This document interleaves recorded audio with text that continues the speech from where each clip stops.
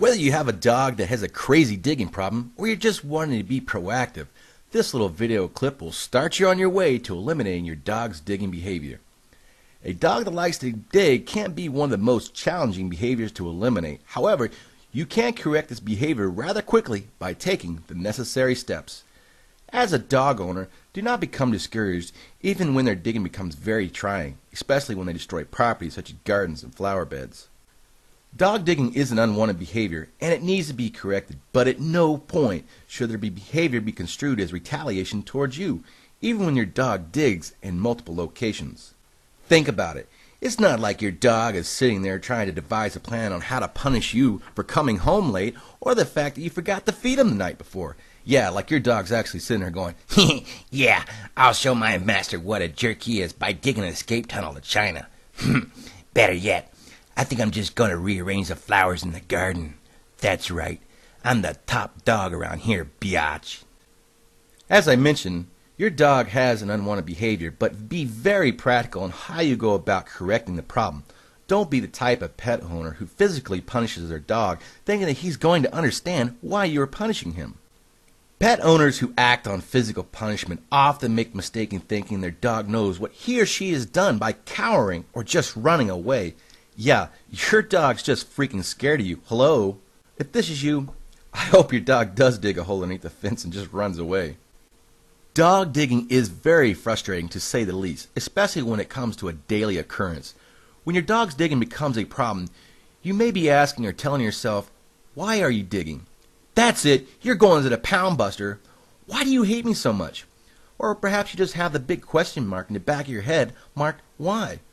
Why? Why in the world does my dog dig so much? Most likely, you will not have to scratch the surface too hard to figure out what the cause is. Either way, it's time to put your detective hat on and go to work. Be proactive in your dog's environment to find out what may cause him or her to dig. Typically, this behavior tends to focus on triggers which can be boredom, isolation, another animal in the area, or just trying to escape.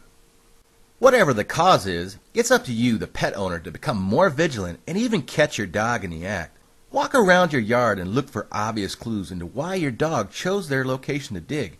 Are the holes sporadic? Is there something actually buried there? And dogs have a keen sense of smell. They can find utility cables that were not buried to the correct depth, and it's enough to pique your dog's curiosity. Look around. Do the locations have any pattern to them? Are the holes around the fence line or just random? Unfortunately, there is no silver bullet that will eliminate this behavior until you investigate the problem. Stopping a dog from digging is achievable, but you will have to observe your dog in their environment to determine what triggers this behavior and apply techniques to discourage them. If you find your dog's digging to be prompted by boredom, giving your dog an adequate amount of toys to play with can reduce their tendency to dig. Walking your dog is another great form of exercise to release the built-up energy your dog may have instead of him or her trying to dig for oil in your backyard. If you find your dog's digging to be prompted by people, you can properly socialize your dog by taking them to a dog park, which is an easy fix.